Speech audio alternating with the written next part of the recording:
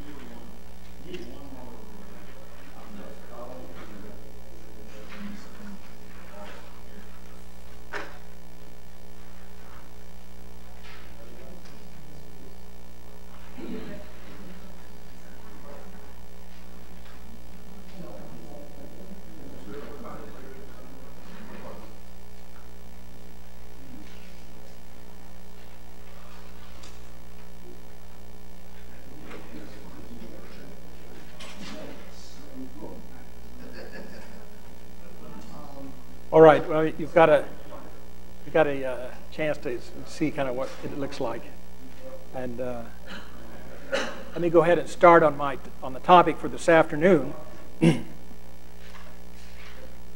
Mark is still struggling back there. He's trying to make Jan Soiko, one of our deans, do the homework. So,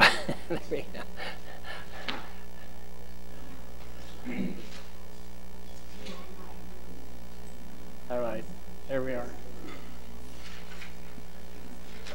Okay, I've been tasked with the work of talking about magnetic energy conversion in the sun and also in planets. And I'll confess right at the beginning that I'm mostly going to talk about the Earth's magnetosphere, and not as much as I'm going to talk about the sun. I actually started out with my PhD working in magnetospheric physics here in this city, University of Colorado. A long time ago, about 45 years ago, 1968. And I did all my thesis work on the magnetosphere, but on reconnection. And then I also worked at Los Alamos for a while on magnetospheric substorms.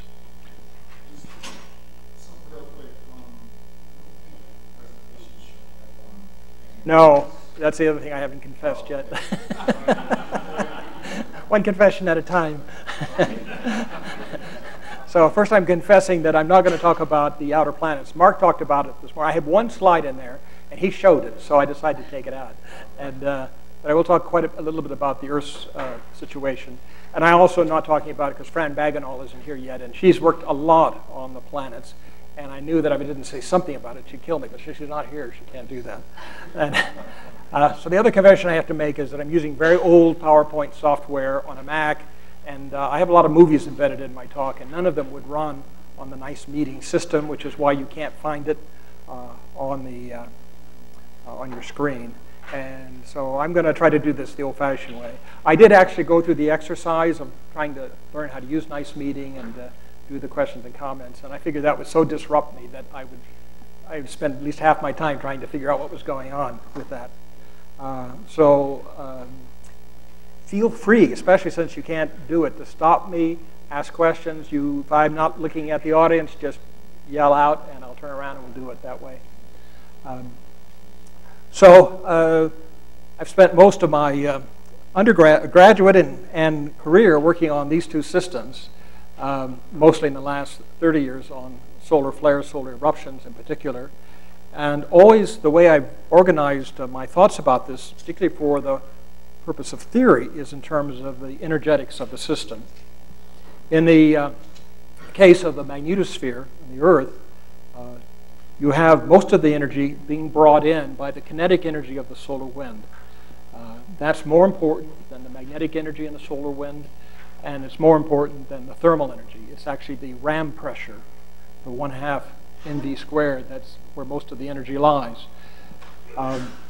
And I can remember as a student here, going back 45 years ago, 68, going to my first meeting on magnetosphere, and very few people were talking about magnetic reconnection. There were a few speakers, and I was pulled aside by a professor from Kansas, whose name I won't say, who advised me as a young student not to pay any attention to those people talking about magnetic reconnections. It was a crackpot idea.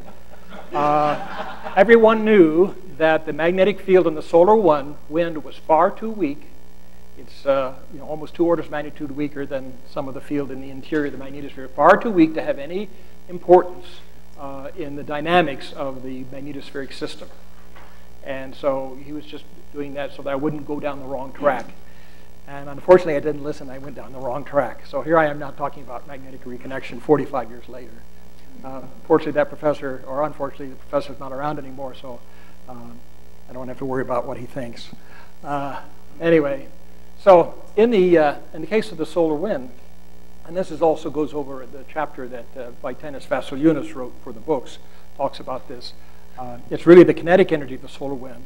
The magnetic energy density is weak, like that professor from Kansas said, guy from Kansas said, and also thermal energy density is fairly weak. Plasma beta, for those of you who know about plasma beta, is about 1. But what's important about the magnetic field that makes it so critical is it allows that kinetic energy to couple into the magnetosphere, something that doesn't really depend on the strength of the field. It's not the high magnetic energy content of the solar wind that's important. It's the ability of that field to tie into the terrestrial field and drag on it. The magnetotail, I don't have a nice extended picture, but that comet-like shape that we call the magnetosphere, even though it's not very spherical, stretches back for at least 1,000 Earth radii, even more like 2,000 or 3,000. And it's the magnetic field that tying into the Earth's field and dragging it back that creates that shape. Prior to understanding that that was the case, people really thought the magnetosphere would be more like an egg shape. You just ignore the magnetic field. You have ram pressure that would push on the Earth's magnetic field, squeeze it up, and you can predict that very simply to be about 10 Earth radii on average. And if you have thermal pressure then that would close it in the back, the prediction is if you ignore the magnetic field, the magnetosphere will be closed on the tail at about 75 Earth radii, and everything will be self-contained. And that's what that guy from Kansas thought the magnetosphere would be like. As time went on, it began to become apparent that it's not like that. Now, in the case of solar eruptions, one of the biggest things that I found to be different was that whereas there were many people working in magnetospheric physics, senior people, that are very skeptical of reconnection for a long time. There's a lot of fighting going on at meetings about it. That went on for 20 years at least. Everyone that I encountered in the case of solar flares was sure that reconnection had something to do with it. And it was almost the opposite problem. You go to a meeting, some observer would present something, he'd see a hot spot in his data, there would be no imaging, and he would say, well, I think this hot spot was caused by reconnection. No magnetic field data, no nothing, just the hot plasma data. And everybody, I was astounded, everybody at the solar meeting would nod their head and say, well, of course it's reconnection. What else could it be? And it was just like the opposite of what happened at magnetospheric meetings. So there's kind of the basic structures. I guess I could go through them a little bit. For those who are not familiar with it, the solar wind is coming in at about Mach 8, both in regards to the sound speed and the alphane speed. So there's a tremendous bow shock that's created. There's plasma enters in and is deflected by the Earth's field. So there's a magnetosheath consisting mostly of the solar plasma. And then you have that dragged out area. One thing I will mention here is the plasma sheet. Not the plasma, well, the plasma sheet is the current sheet in the tail, or associated with the current sheet in the tail, but is this plasma sphere right in here. I'm not talking too much about planets, but the plasma sphere is where the rotation energy of the Earth dominates and actually whips the field around. So that plasma sphere is co-rotating with the Earth. And when you get to Jupiter, most of the Jovian magnetosphere is like that. There's so much rotational energy and such a strong field in Jupiter that it is the rotational energy of the planet that drives everything more than the solar wind. So Jupiter is quite a different system. And then on the flare side here, we have an eruption that occurs, and it's not clear if reconnection has much to do with the eruption or not. Some people push that it does. Others, including me, say that it's not really all that relevant to the onset of the eruption. But it plays a critical role once the field lines that erupt are dragged out and start to relax and recover. And that relaxation process creates flare ribbons. You also get a shock wave that's created. The shocks are not as strong as the bow shock. They're typically less, the Mach number there is like 1.5 or 2, so they're much weaker shocks. And not quite as strong as the bow shock. If you think of it in terms of particle acceleration, that means they're not, in principle, they're not as effective, except that the magnetic fields are stronger. And we get this cavity, this bubble of magnetic field that's pushed out into interplanetary space in the really big events. Now, just to get a little bit quantitative here, if you look at these two systems and compare some of these scale numbers that Mark was talking about this morning, so we'll look at the plasma environments. So at the top, under parameter, I have a length scale. For the magnetosphere, I used the thickness of the terrestrial plasma sheet. So it's 10 to the 7 meters. The solar active region might be not a really big one, but a modest size one might be 10 to the 8th meters. The density in the plasma sheet is like 10 to the 5th particles per cubic meter, much higher in the solar active region in the corona, 10 to the 15. And then you can see also the magnetic field strength. B is like 10 to the minus 8 Teslas, usually say like 10 nanoteslas in the magnetotail, whereas it's like 100th of a Tesla in the solar active regions, much stronger. And then there are those scale lengths. So there's the ion gyro radius, the ion inertial length, which Mark defined this morning. I've also added the collisional mean free path, which becomes more important for the sun than for the magnetosphere. And I've divided each one of them by the scale length parameter. So you can get an idea of what processes are kind of important in each regime. For the terrestrial plasma sheet, you can see that the ion gyro radius is about 10 to the minus 2 of the length scale. The ion inertial length is 10 to the minus 1, a tenth. The collisional mean free path is 10 to the plus 9. So that means that particles travel a huge distance, many times the size of the plasma sheet or the magnetosphere, before they suffer a binary collision. So the magnetosphere is essentially a collisionless system. You contrast that to the corona, to the solar active region. Ion gyro radius is very small. Magnetic fields are strong. The scale lengths are huge, much larger, a little bit about 10 times larger I have there. You can look at the ion inertial length. And then this collisional mean free path is now not huge, but many times smaller. Because that's 10 to the minus 4 right there, a lot of people see that number 10 to the minus 4, and they say, oh, you mean you have 10,000 collisions when a particle travels across the active region. So that means it's a collisional system, and I can use collisional plasma physics. Not so fast. No, not really. It's not really the case, at least not for flares. And that's the purpose of this last line, which is the kind of characteristic electric field you can generate from a dynamic process. The Alfvén speed times the magnetic field, divided by something called the Dreiser field. And for those of you who have not heard of the Dreiser field, it's basically the electric field you can apply to a plasma before it starts to make the electrons accelerate without stopping. If you have an electric field that's applied and it's less than the Dreiser field, particle will have enough collisions that it'll act like an ordinary conductor on Earth. You know, you can assign a resistivity to it.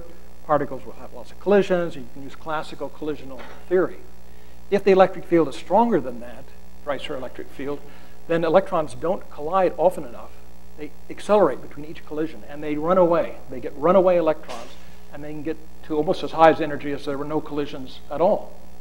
So what you see here for these numbers is that both in solar active region, and certainly true in the terrestrial plasma sheet, that number is huge. It's 10 to the 7th, which means that the electric fields that are generated during a flare and during mass motions of a flare are 10 million times greater than the electric fields that you need to limit to prevent runaway electrons. So it's not really the case that in the solar corona in flares that you can treat it as a collisional system. To really be safe to use collisional theory, you need to get down to like the photosphere or low chromosphere or below. So once you get into the interior of the sun, it's very collisional.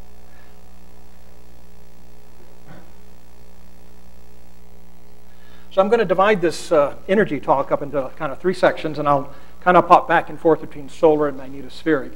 And I want to address for the next few slides energy storage. So most of both the substorm phenomena and most models of solar flares have a period where they create magnetic energy that somehow can be stored and accessed. And so we'll talk about that first. Excuse me. Yep. Are we going to have copies of the presentation? It should be, Carl wants to make a comment here. I think it's online. All of these talks will be put online or on the schedule as soon as the teachers are in the department. We should be able to find them. And in fact, they're being recorded, which should be longer on visuals. Wait, that one might go a little longer. Then it should be all over. I think it's actually maybe online at the moment because I sent my PowerPoint files in a few days ago. They have more slides than I have time to show, so I've been deleting them. So you'll see more in the online ones than you'll see here. But yeah, and particularly I have some movies coming up. If you see anything that takes your fancy and you would like to have a copy of it, come talk to me. And I have flash drives and we can put it on your system. Some of the movies are kind of big, so it's kind of hard sometimes to download them.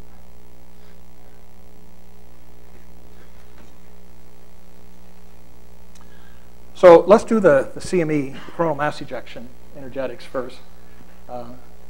When we look at a typical large, I wanted to say average, but because there are a lot of small ones, many more small ones than big ones, but a typically large CME, we typically find velocities of something like 1,000 kilometers per second. I think the record velocity is now 3,000 kilometers per second or 3,200 kilometers per second, which I found astounding because if you do the numbers, that's 1% the speed of light. And when you realize that they're typically like 10 to the 16 grams or even larger, to accelerate 10 to the 16 grams to the speed of light, 1% the speed of light, and it happens in about 5 minutes. So it's pretty fantastic. But let's not go so big as 1% speed of light. Let's just do 1,000 kilometers per second. And so you can get the kinetic energy out. You can use a coronagraph to get the line of sight density so you can measure the mass well enough to get out a number of 10 to the 32 ergs just in kinetic energy. And then the radiation actually varies a lot. In some cases, it can be as large as 10 to the 32 ergs. Sometimes it's maybe only 10 to the 31. And then you're also doing work against gravity. The sun has a very strong gravitational field.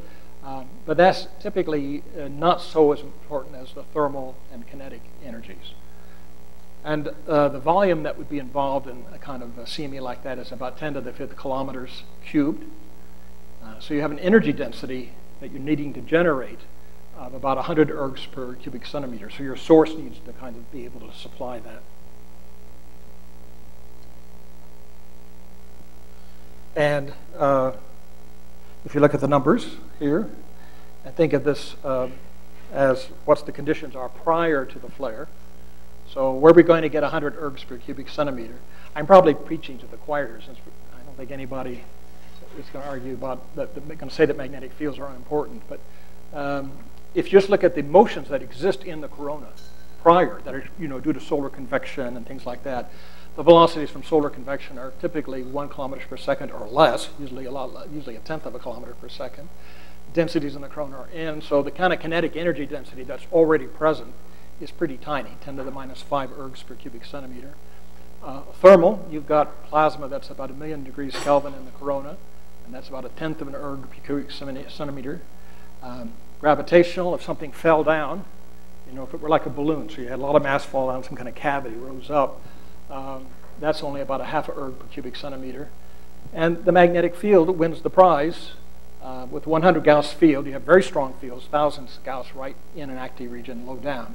So this is kind of an average number, heavily weighted toward the base. You can easily get 400 ergs per cubic centimeter energy density. Now I showed this one time, I think it was at Dartmouth College in New Hampshire, and one of the senior professors, they're even more senior than I am, said, how come you don't have photons on that list? What about the radiation from the sun? And at the time, I was kind of stumped. Oh, well, yeah, what should I do? Well, the answer, now I have the answer 20 years after he asked me that question, is one of the things that happens when the flare goes off, so we see a lot more photons, not fewer. It's not a dark light event. If photons were an energetic source, they would have to disappear and their energy would go away, and you'd see a big splurge of blackness on the sun as the photons are converted into other energy. So more photons come out than go in. So they don't enter into that energy budget.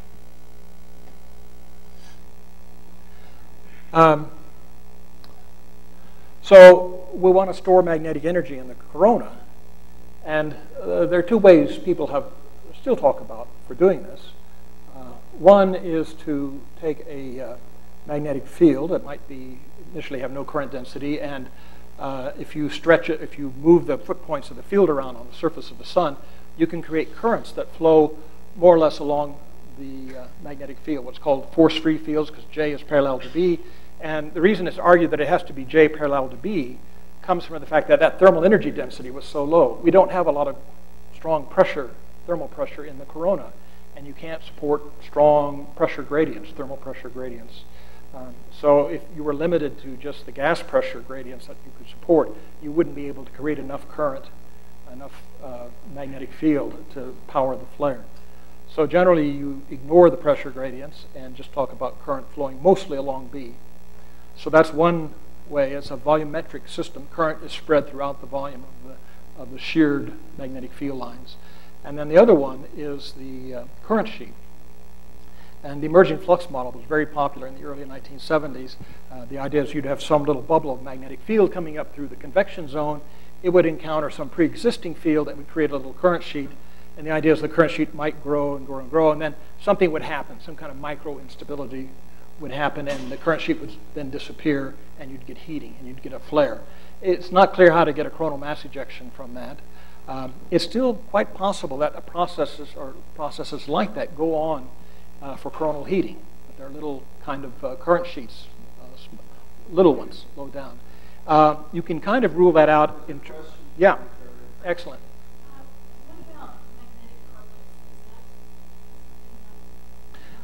Yeah, the magnetic carpet. She's asking about what about magnetic carpet? Well, that gets into the question of the little current sheets. One of the things that come, I'm not the expert on coronal heating, but one of the ideas is that you have a lot of little magnetic structures. You have salt and pepper. When you look at the photospheric magnetic field low down, close up, it's had a lot of graininess to it. And if you make little models, you have little bubbles everywhere. And they have lifetimes of like 15 to 20 minutes. The little magnetic features are coming and going, and they're quite strong. They're like 1,000 or 2,000 Gauss flux tubes. I'm talking about flux tubes in Mark's talk this morning. And that creates what's called a magnetic carpet. A kind of, it's like this floor looks flat. But if you get down on your hands and knees and get your microscope out or your magnifying glass out, you'll see all these little threads and things. And if you imagine their magnetic field lines and reconnecting, that create a lot of heat. And it does it by current sheets. That's why I'm saying that this has only really been kind of discarded for the big events, a big macroscopic event, because we don't see any physical evidence for a large-scale current sheet. And as theory has gone along, it's hard to imagine how such a current sheet could get very big without doing something. The reconnection is actually fairly easy, even though I'm going to talk about how hard it is. Nature doesn't seem to have that trouble, and it seems to be able to get rid of current sheets almost as soon as they form. Question for the students. How many of you use energy as something in your research? I said 10 to 30 joule.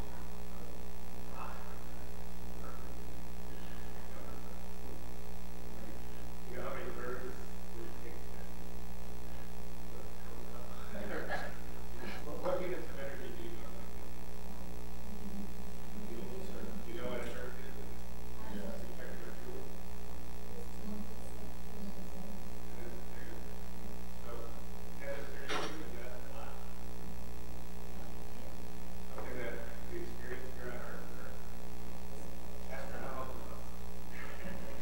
I'm dying to answer Mark's question because I know two ways to answer it. And one is if you want to sound unimpressed with ergs, I calculated that a mosquito wing flap. We were talking about mosquitoes at lunch, some of us, and a mosquito wing. I think it's only like a quarter of a flap on one side. That's about 1 erg. So in that sense, you think 10 to the 32 mosquito wing flaps. That doesn't sound. I'm not too impressed. However, I sit there and go more right wing on you and say that it's equivalent to everybody on Earth having their own 100 megaton bomb and setting it off at the same time. And that still wouldn't make 10 to the 32. That would probably be about 10 to the 30 or 31. Then everybody's very impressed. All right. So, yeah. So we're working on that 10 to the 32 ergs. Now, the other thing that comes into this, besides storage, and I'm going to work my way toward it, is we not only need to kind of store energy. It's really hard to separate out all these physics pieces. It all has to blend together in a nice mathematical, consistent way. But as the onset, we need to release that energy very quickly. These large events typically take about anywhere from a minute or two to 5 minutes to release the energy, which is about the time it takes for a magnetic wave, an Alfvén wave. I can say Alfvén wave in this audience and not have entirely blank faces. That's about the time it takes for an Alfvén wave to travel across the scale size of the system. So the wave communication time is all the time you need for the whole thing to take off and to release that energy. So it happens very quickly. Then there's a gradual phase that can go on for many, many hours, releasing energy. That middle plot is just showing some soft X-rays. These are coming from the thermal emissions in the flare loops. Recovery I will get to also later on, hopefully, after the break. And the recovery is when a lot of the energy is actually being released. Early on, 40 years ago, people were very focused on the impulsive phase of the flare. It was very tempting, you see that onset curve, to think that everything happened in 5 minutes, and everything after that was simply cooling. Flare is a 5-minute event, all the energy released. After that, it's just cooling off. But in fact, that's not the case. Careful calculations, quantitative calculations, and observations combined showed that there's as much energy released during that gradual phase as is released during that impulsive phase. It's coming out at a lower rate over a much longer time, many, many hours. But if you add it all up, it's about the same. So there is, in fact, a lot of energy being generated all during that gradual phase. So I'm very careful never to call it a cooling phase, because it's not really a cooling phase. It's a decline, it's a gradual phase. Just the thermal emission, the energy needed to sustain those X-ray loops, which are what you're seeing plotted as soft X-ray, they're like the loops below. Those exist for many, many hours, and they're emitting a lot of radiative energy. I'll go in, I think, a little bit more later on into exactly what's happening with the loops. I might mention it a little bit here just because there is a counterpart in the magnetosphere. You can kind of think of this as the aurora. Don't think too hard about it because it's just an analogy. but you have reconnection going up in a current sheet. It's releasing energy. And you have conduction electrons, energetic particles, or probably both, coming down, impacting the surface, the photosphere, chromosphere, and ablating material. The usual word is evaporation. Material then is driven back up into the system. And that's what you're seeing in this nice bright loop. And the reason you can see the lower loop so well and you can't see hardly anything above is because this evaporation increases the density in that loop about 100 times over the density elsewhere. Now, if you think in the Earth's magnetosphere, does anything like that happen? When you have reconnection going on the magnetotail, you have energy released, and you get evaporation, and there are even X-rays produced in the auroral regions coming from the bombardment of particles associated with the substorm. So there's a bit of a counterpart.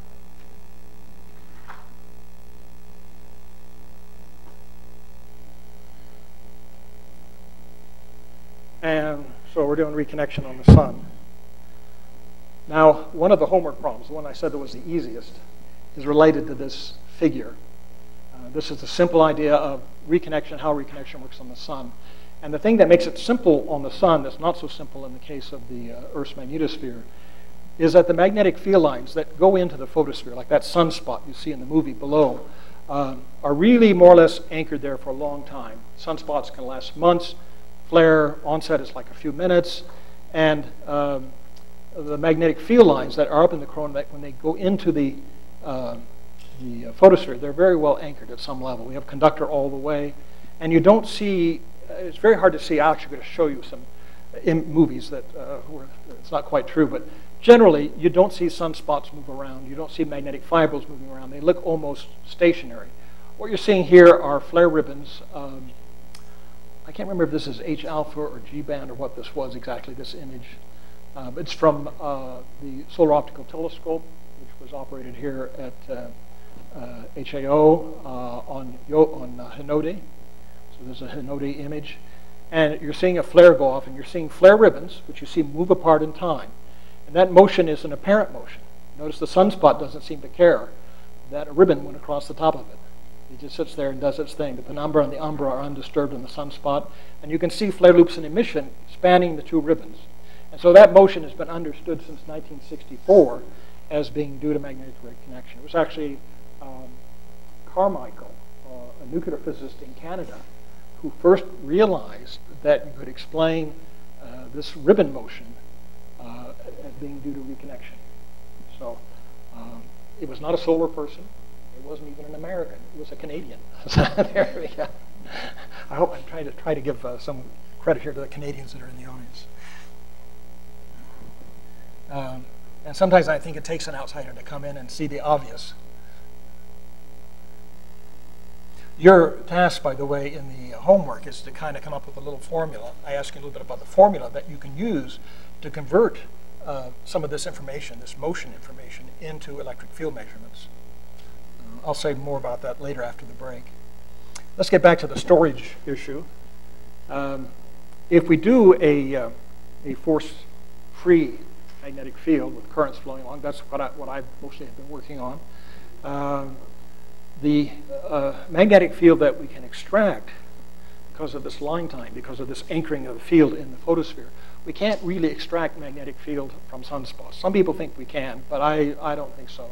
I don't see any evidence of magnetic fields being given up by sunspots. What you do see is lots of evidence that the magnetic field coming from currents flowing in the corona, that's B coronal current up there, that seems to change a lot during a flare, and that I think is the source of the energy for the flare and the CME. And typically, that amount of magnetic field is about the same as the magnetic field from the photospheric currents. In more complex systems, that can be increased a lot, many times greater than the photospheric currents. But typically, I would say they're co-equal. So about half of the magnetic field in the corona can be extracted in a flare region. The other half, probably not.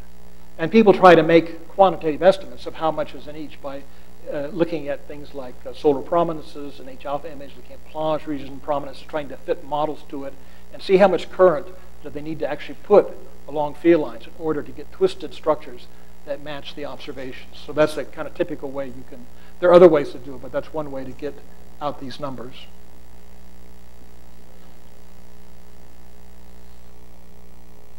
And I want to mention this because I'm going to talk a little bit here about the people that still want to make CMEs and flares by having energy come through the photosphere.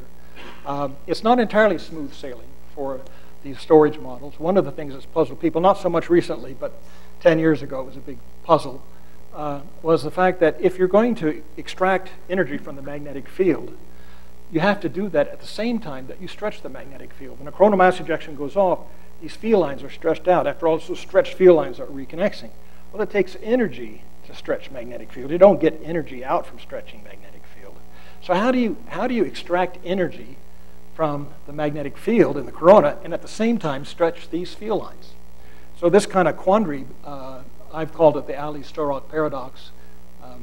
When Jean-Jacques Ali and Peter Sturrock were both going to solar meetings, it was a very popular phrase. Now, I don't see them anymore at solar meetings. But anyway, Jean-Jacques Ali in France pointed out that this is to actually have an eruption that's driven magnetically by magnetic currents, magnetic field associated with currents in the corona. It's actually impossible to do that and completely open the field out to infinity and relax it. So the ABC, as shown up there, can't really happen. And that's based on theoretical grounds. That's the dashed line, the blue thing that's forbidden. And what you can do is you can do an ideal thing, but you have to have some kind of resistive process happen before it's fully open. So you can't completely separate out the phases. I think it's become clear that reconnection starts right away, so the big current sheet never appears without any reconnection having already started. Now, just to talk a little bit about the fact that not everybody is entirely happy with storage models, but I would say 99% are happy with it. But here's work by Jimmy Chen. And they had come up with it's really kind of an old idea. People have thought about it even in the early last century, what's called a flux injection model. And in this model, there's a mysterious, unexplained generator hidden down somewhere in the photosphere, or preferably below, where there's no data to check it, and for which no theory is given, that somehow is able to generate a pulse of current or a pulse of flux which goes through the photosphere. It does this on an Alfvén time scale. So that's a very strange thing, not the Alfvén time scale of the photosphere or the convection zone, but the Alfvén time scale of the corona. How you would get the photosphere to create something so quickly in an organized way that's 1,000 times faster than the local wave time scale, I don't know. But that's what they suppose. And they inject flux then, all the flux they need to drive the flare, through the surface.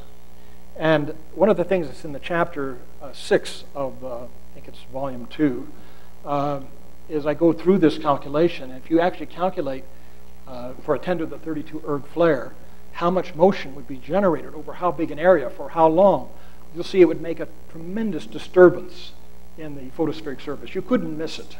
That sunspot would not look like you see in that image, just sitting there doing nothing. It would be an almighty disturbance. Now, it is actually possible to detect some disturbance in the photosphere. We had some people I remember we're talking about the fact that they were working on convection zone and flare emissions. I was hoping that movie would repeat. Let's back it up a little bit.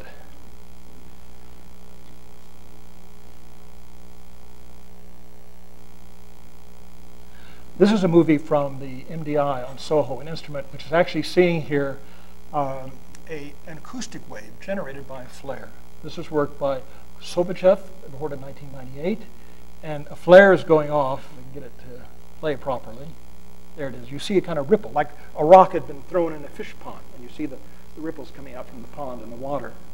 And there was a very intense heating spot that happened, and you see these acoustic waves coming out. These are not the chromospheric waves. They are consistent with the Alfvén time scale in the acoustic time scale in the photosphere and convection zone. And they're actually happening after the flare's gone off. You can see a delay of about a minute for the signal to propagate from the corona and impact the photosphere. This was a very weak signal. It's very difficult to detect these events. They were predicted in the 1970s, and people searched hard for 20 years to see anything, but they're there. But that doesn't mean that we're injecting flux in big time through the photosphere. So it's not entirely true that you can't see anything happen in the photosphere. You can, but you have to look really hard, and you have to have a really good instrument. Now, let's talk a little bit about the substorm and magnetosphere. There, we actually, I think, understand things a lot better. Of course, it's easy when it's in your own backyard. We know that solar wind kinetic energy is transferred into magnetic energy when the interplanetary magnetic field goes southward, and we stretch a tail, and then at some point, we have an onset. We still, as far as I know, I don't go to all the current meetings, but I still think it's a big controversy as to what event, what physics actually triggers the tail current sheet to reconnect in a form of what's called a near-Earth neutral line at about 15 Earth radii. And so that's still a big issue. People have been thinking about it for a long time, but it's a tricky issue. And I do know some theories, some of them which are not that different from the solar case. The trigger thing is still an issue. The storage thing, not so much so. And I just reminding here that we're going to go through the same phases of energy storage, the creation of a tail. We have here a DNL, which is a distant neutral line. For some reason, unexplained, a near-Earth neutral line, NENL, forms. We could have a magnetic island, which is ejected out of the system. And then we have recovery. That near-Earth neutral line moves out, becomes a distant neutral line. That's the general picture on the night side for the substorm. And the evidence for the importance of the terrestrial magnetic field was really hammered home with this wonderful study that Foster did in 1971. It was published, and what you're seeing here is a plot here of the auroral electrojet index, AE, which is that solid line. Now, I would expect only magnetospheric people to know what the AE index is, but what this is an index created from, I think it used to be about 11 stations, mostly in the northern hemisphere. Now it may be more distributed. A lot of them were in Siberia, I remember. And it's simply using a ground-based magnetometer to look at deflections in the magnetic field when currents flow in the Earth's ionosphere. So you set up a little sensitive magnetic field detector, magnetometer, a compass, a really good compass will do it if you let go and it's super sensitive. And you wait for storms to go off and you see this horizontal component of the field change on the Earth. And you put it all together and you process it a little bit and you come up with something called the auroral electrojet index, measuring current flow in the auroral zone. And what Foster shows, that was beautifully correlated with the southward turning of the interplanetary magnetic field. So BZ was the north-south magnetic field component in the solar wind in the interplanetary magnetic field. And you can see there's about 30 minutes, maybe an hour of storage going on, and then something happens and the energy is released, a big aurora occurs all over the Earth. Yep. Is there a time lag within these two? There is a little bit of a time lag, and there were lots of papers written since 1971 trying to understand exactly what's going on. And the time lag, as I understand it, is mostly due to the time it takes for alpha waves to propagate from the day side of the magnetosphere into the tail. It takes about 35 minutes for this time lag, for everything to get going, for the ionospheric convection to get set up and dragged on. Let's see if we get, I have more on this somewhere coming up. Not yet. What I wanted to point out here was that that Foster plot became very famous, this beautiful correlation. And there are, from time to time, not so much recently, but people have tried to see if anything like that happens on the sun. Is there any place on the sun where we might have some kind of southward turning which would set off reconnection? And there's a very nice study here by Joan Feynman and Sarah Martin, which I will show shortly. This is the theory part. But what they had in mind was something like I'm showing here. We have a flux rope, some kind of structure which is going to erupt. But suppose we had a little bubble come up and we had some reconnection, but the reconnection itself didn't make a flare. It was minor. But it would cut field lines, remove field lines lying over top of the flux rope and trigger it to go unstable. So you could easily imagine here that the new emerging flux, that's called right here, NEF, that if it has the right orientation, you get something like this, you get the reconnection and the flux rope would be released. But if it had the wrong orientation, I rotate it the other way around, nothing would happen. No reconnection would occur, there would be no eruption. So they wanted to do a study to see if they could find such a thing. And let me just go to that study. So it's not a nice colorful slide, but it's still very meaningful. So they did some tables, and they looked for emerging flux near a filament, yes or no, did some sorting, and table 2, was the filament oriented favorable for reconnection, and unfavorable. And without dragging you through all the numbers, the results are kind of mixed. There's some hint of a correlation, but it's nothing as dramatic as what was seen in the magnetosphere. It was not a nice cut and dried, oh yeah, we always get a flare if this comes up. It depended a lot on how close the newly emerging flux was to the flux roof, to existing prominence. If it was close, it always erupted. It didn't matter about the orientation.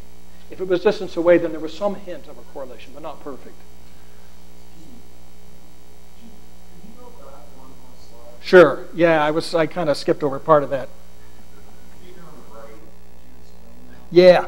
Good. Thank you. So I did a study with a student. This was actually part of his PhD thesis, in which we took a simple model. This is actually a very simple kind of toy model, just two-dimensional, nice flux rope. You can do it, most of it analytical. Some of the equations need a bit of computer processing to work them out. But we go through and look at the force bounce on the system. And we're conserving energy, so we have stored energy in the system and trying to release it.